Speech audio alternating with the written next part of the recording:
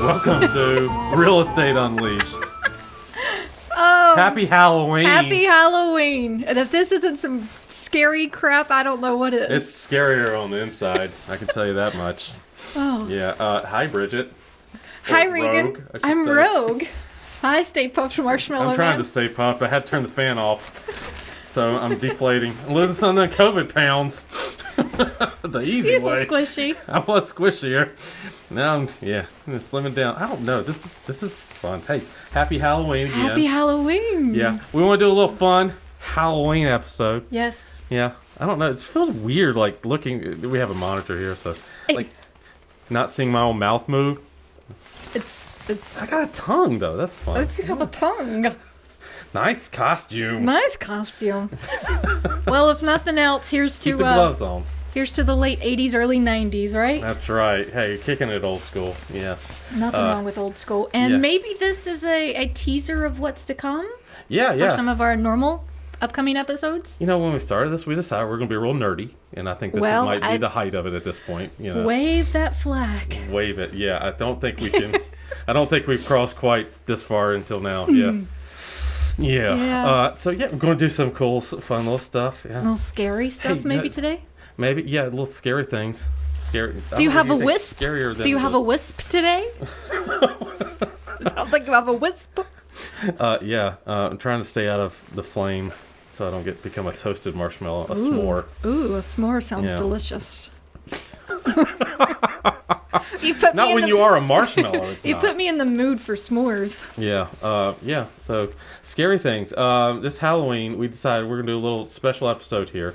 Talk about the scarier side of real estate. Yes, if you will. We've certainly seen some things. Yeah. Some things that we cannot unsee. Right. Now I'm kind of looking at one of those. Well, I was going to say, I'm sorry, if this is that image, like, if you were traumatized. At least you're not a clown. Yeah, that's where I draw the line. I could not deal with a clown right now. You've seen clowns in showings? Well, might as well not talking about the other agents. No, not talking about other agents. Not talking about lenders either, okay? Well, I've seen some stuff. Mm-hmm. So my really scary story was a home in Concord, not too far from here, right? It's in a nicer neighborhood, if you will. Mm-hmm. And went in. It was a vacant house, but they still had all the furniture. And you go in. First of all, there was an alarm issue to where the alarm just would not turn off anyway. Uh-oh. Did you set the sirens off? The sirens were going off, and I was like, oh, Lord, please don't have the cops come. But that was fixed.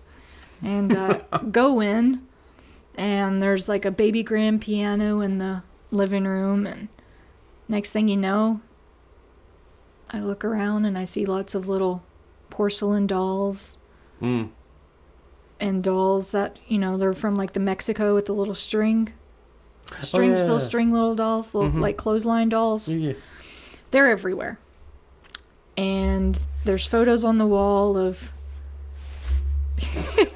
Keep a straight face. I can't. You can hide your face. I can't. There's photos all over the wall of, portraits that are like old school oil portraits or like Olin Mills stuff. Oh, yeah. Olin Mills. Yeah, taking it very old school. Back to the 80s. But anyway, these dolls were literally like dolls everywhere. And it just felt like they were staring at you all throughout the house. And then you go in some rooms where it's the porcelain dolls that have the blinky eyes. And like some of them were like half open, half closed. Freaking like the Toy Story one. That's a good effect with your eyelashes there. Thank you, my eyelashes. I only have eyes for you. So anyway, walked around downstairs, and it was like just this creepy, super creepy. And then go upstairs in the room, and you just get this feeling of dread. And I don't know why, but it felt like someone had died in this house. It's like super creepy, ghosty vibes. And again, in every single room, there was these dolls staring into your soul. I was like, I gotta get out of here. I hightailed it out, locked the door, way. Creepy. Nice. Super, super creepy. Death in a house. Death in a house, which not isn't not a material fact. In North Carolina. No, but if you Check your state. We don't vouch. if you visited a meth lab, that's material though. Yeah. If you die in a meth lab, the meth lab is still a material fact. If you have a cemetery, that's a material fact. Yeah, but no haunting. Somebody asked once, if the house is haunted, do they have to disclose it? Well, unfortunately, after that you is call Ghostbusters. subjective. After you call Ghostbusters, yeah. Slimer, that's if it comes around the corner, that's a material fact. No, I don't know. Never dealt with it. I did have, like, my real estate instructor. He was a former drill sergeant, Marines. Okay. If I'm saying any of the terminology I'm wrong, I apologize. But he was a former Marine drill sergeant, and he ran the pre-licensing class like that, which is great for efficiency, but nerve-wracking when he literally got in your face and I'm sure screamed at you. Yeah. But his story, I'm just going to tell it secondhand best I could, was he went in to show a home as an active real estate agent back in the day before he was an instructor full-time, and he said the house was mostly vacant. There was still some random furniture here and there, but it was at night, so he's flipping the lights on as he goes down the hallway, turns on one of the bedroom lights, and sees what he thinks is a coffin. And he says he is deathly afraid. He won't show houses near cemeteries, to your point about cemeteries. And he saw what he thought was a coffin. So he said, he was a newer agent. He ran screaming out the front door, passed out in the front yard. His clients had to come, like, shake him, wake him up. And he says, I'm so sorry, I'm just deathly afraid of coffins. And the husband leans down and goes, that was a tanning bed.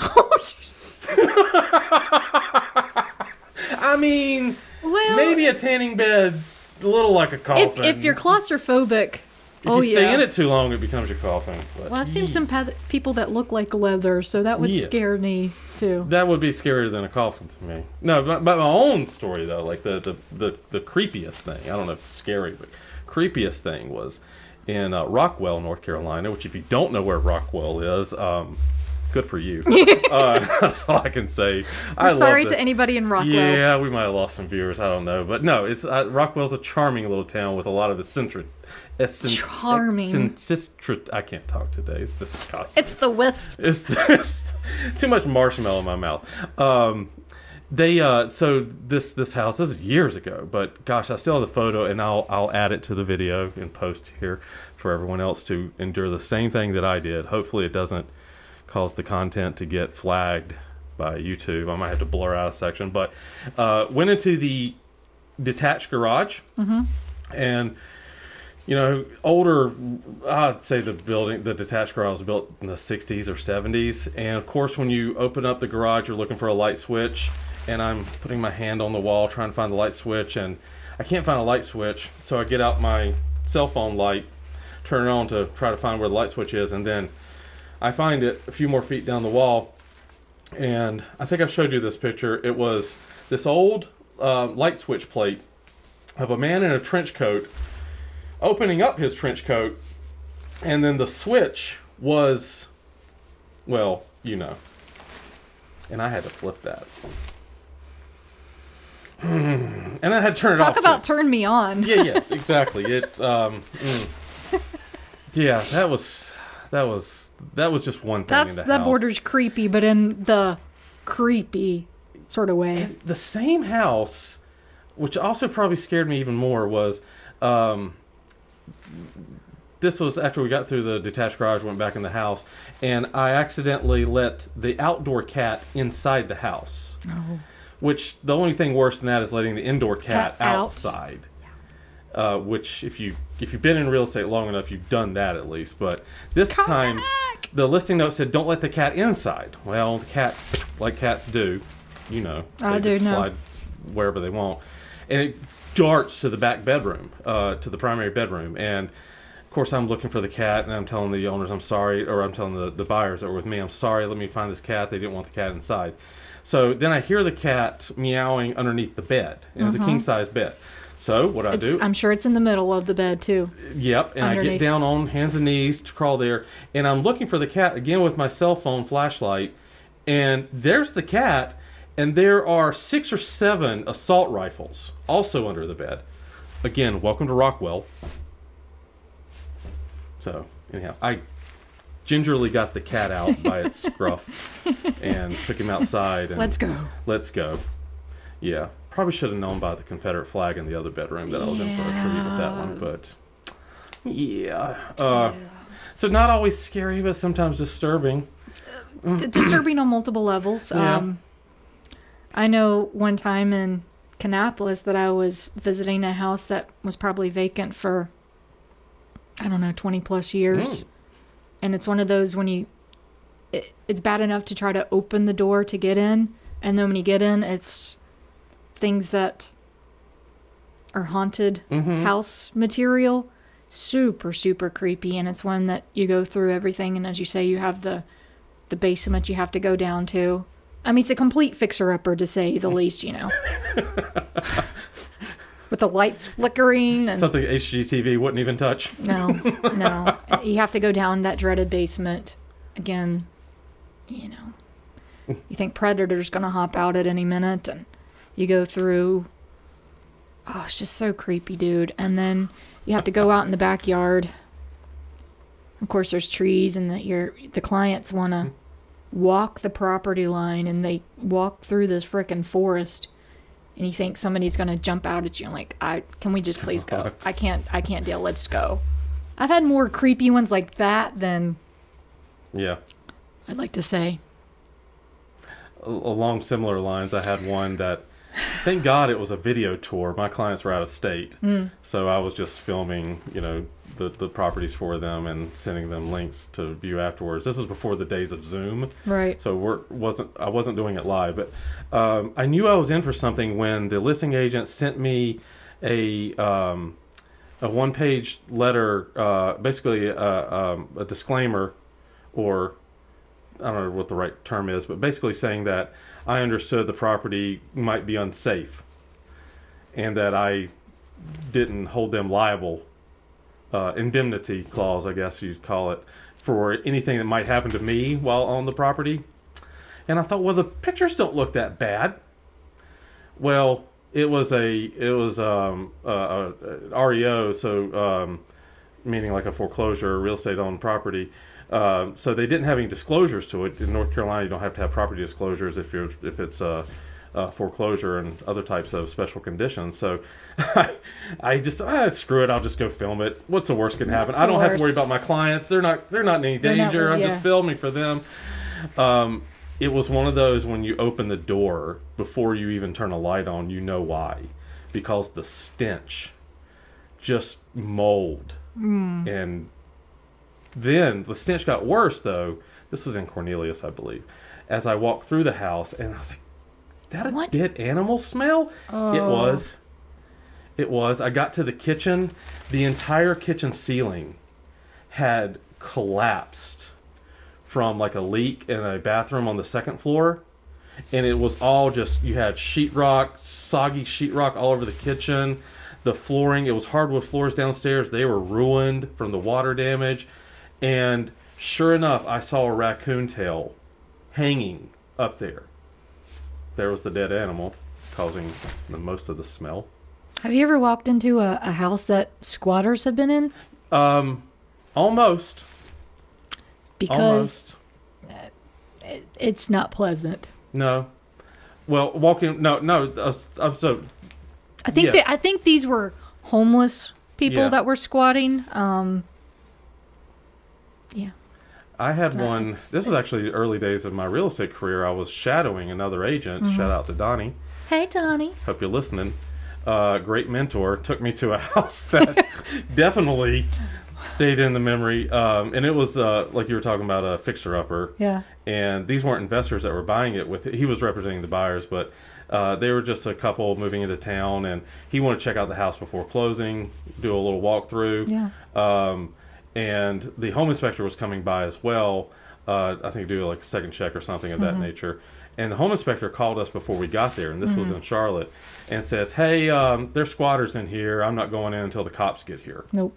And sure enough, by the time we got there, the cops had already cleared the house, and the squatters had ran out into the woods. But yeah, there were like just mattresses that had been thrown down temporarily and all that kind of thing. Yeah, so little creepy. And I mean, it breaks your heart though, because in addition to just being like mattresses, there was like, kids coloring books and smaller mattresses for the kids.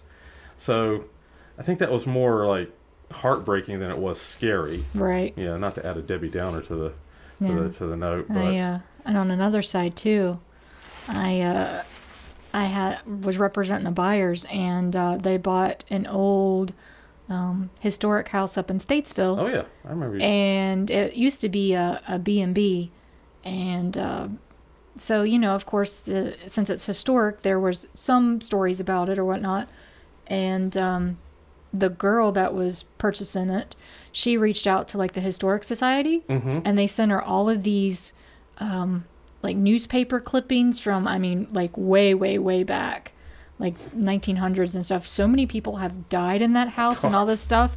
And she swore, and she still swears, hello Katie, she still swears that that house is haunted, and nobody ever does anything with it, but that there's a ghost in there. And I'm like, jeez. That's the stuff that dreams are made of. Although we are local to some really good haunted houses down here on shout out to Concord Historic District if you're down on Union Street. They'll take you on a tour. Great decorations, by the way, if you haven't. For every holiday. Every holiday. Especially the one on the corner. That one used to be owned by a doctor, I believe, isn't it? Yeah, I know which one you're talking about. The one that has Spring the Union Night thing? Yeah, down towards that way. Yeah. They have all the caskets and the skeletons and the old hearse that used to be pulled by the horses, even have skeleton horses. Even the decorations are historic. Yeah. Literally, yeah. So highly recommend checking them out if you like that sort of thing in your local. Yeah, and I remember, I didn't get to go on it, but a group of real estate agents did one of those tours one Halloween time period. Do you remember, I think it was this time last year, there was a realtor that the house was supposedly haunted. I think this was up in Salisbury, and she actually promoted it as an open house or a broker open house, that it was haunted, and to come check out the haunted house. Nice. No, I don't remember that. But great marketing. That's good marketing. Great marketing. Yeah. You just don't want more ghosts than agents to show up. No. Outnumbered. Yeah. Jeez. Another Rockwell one. The best stories come out of Rockwell. There's a reason for that. Not creepy, but you're talking about old houses, and you're talking about these real old historic homes. A lot of times they'll have dugout cellars, kind of a basement, but not. And a root cellar sometimes they're called. Root cellar, yeah. And this was definitely one. And this was a house, Rockwell, Gold Hill area nearby. And we walked down into that root cellar, dugout cellar, and they have all their canning stuff, which, great. Probably 20 years old. Well, there was 5-year-old canned turkey, which I found out later, it's apparently fine. You can eat 5-year-old canned turkey. Me, myself, it looked like human remains in there, ooh. Yeah. Jeffrey Dahmer. That's, gosh. Yeah, after watching that series now, anytime if I see one of those 50-gallon drums in the house, I'm just done. Done. Yeah. I think I'd rather walk into a meth lab than that scene. And there's lots of scary stuff out there and yeah, it's well, that's the fun part of real estate, is that we collect little stories. We do. Lots of some stories. We can tell on air. Some we might not be able to tell, or have to change the names to protect the guilty. Guilty, as we said before, yeah. Guilty and the innocent.